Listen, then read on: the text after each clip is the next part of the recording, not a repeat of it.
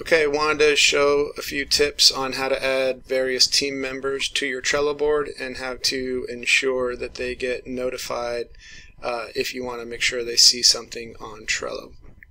So from your desktop, if you click on Show Menu, over here for Invite, you can type in your team member's name. If I'm looking for Dan Gaxiola, he's going to pop up here. Click him, type in Brianna Maloney, she'll pop up, and then Christy is also on this team. So now all three of them just got an email notification or a push notification on their phone if they have the app downloaded that they've been added to this board.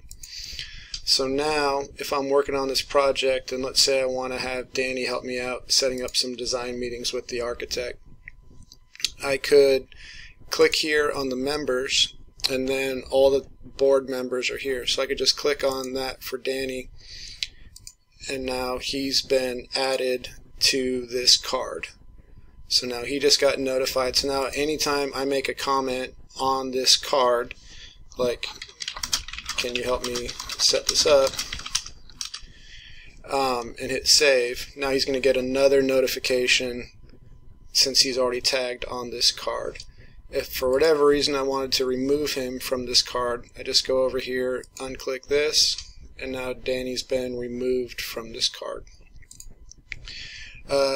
If I didn't have him added to the card, another way to do it is just to, when you're doing a comment, if you use the @ and then type in his handle, then I can instruct him to do whatever I'm asking for via this way. So can you help me set this up?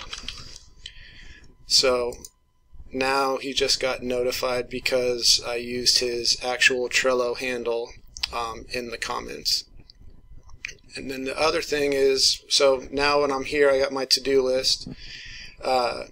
If I had added Danny to the card this way, now his initials are going to show up, so that's a good way for you to be able to tell who's a quick visual control on who's been added to each card.